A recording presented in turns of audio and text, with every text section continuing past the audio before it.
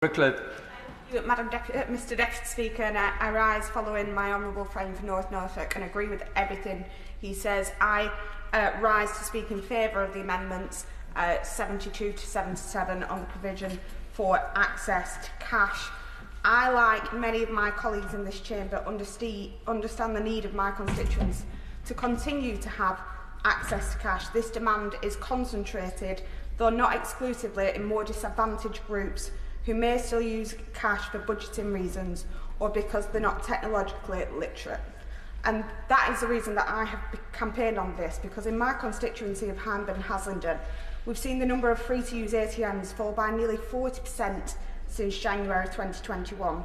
Couple that with the fact that some towns in my constituency, like Great Harwood, have seen all their high street banks close and severely limited access to cash compared to even a few years ago. We all understand the challenges, and I've met with banks in my constituency and companies like Link, and I'm well aware that the long-term trend in digital payments and card payments are only going one way.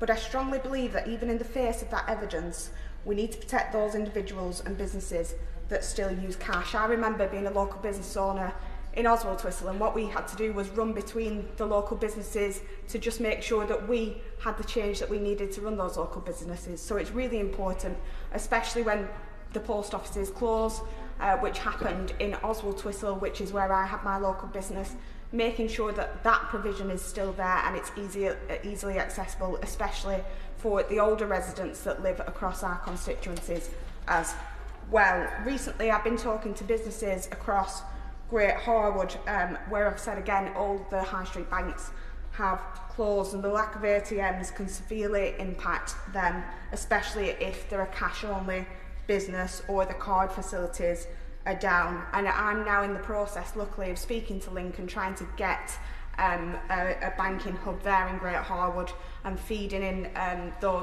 from those local businesses what issues that they are facing, because some have to travel out of the constituency to Blackburn or to the Deputy Speaker's patch to the wonderful Ribble Valley. And that is why I warmly welcome the Chancellor accepting the Lord's amendments on free access to cash. From speaking to people right across my constituency, I know how important this is, and it's great to see the government standing up for those who would struggle if this stark decline in cash were to continue. So I thank the Minister for his engagement throughout this process as well. We've had conversations regarding this, and I really do warmly welcome the amendments in the Lords 72 to 77.